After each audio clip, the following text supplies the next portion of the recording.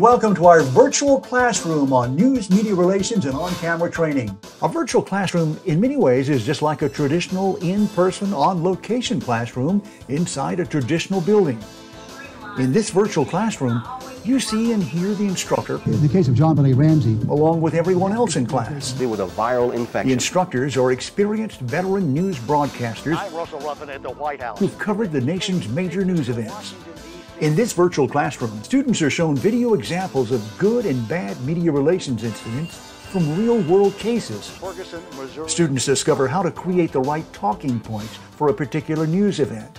Then the students try their hand at holding news conferences and interviews in front of the rest of the virtual class. The threat appears to be over at the Walmart Supercenter. Everyone receives a helpful critique from the instructors. You want to answer in a self-contained answer that makes sense without people having to hear what the question was. For those who attend our media training class, the virtual classroom is every bit as interactive as a traditional in-person class. Being able to interact with the classmates virtually was a positive experience. I think it was actually better for me to have it online. Students are shown how to use transitions to keep their message on track. So just put one foot slightly in They front of the discover how other. to project the appropriate body language and how to create a more powerful news release, among other things. Here is a video soundbite. When the media clicks on it, they can not only see it and hear it, they can record it and put it on the air.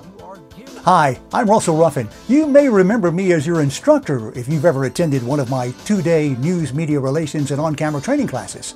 Since 2004, we have presented more than 600 of these classes at police academies, law enforcement agencies, and conferences all over America. We've held classes in 40 different towns and cities every year, teaching more than 12,000 students. I'm also the author of the book Media Survival.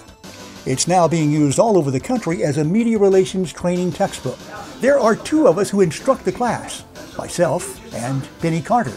Penny worked with the Law Enforcement Training Network, and she was also a field producer for America's Most Wanted for some of the nation's high-profile cases.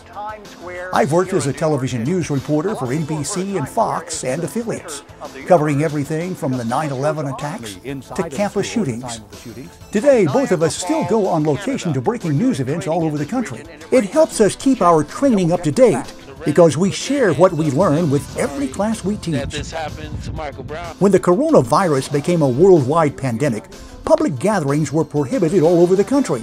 We knew that would present a challenge for police officers who needed to complete their required continuing education classroom hours every year.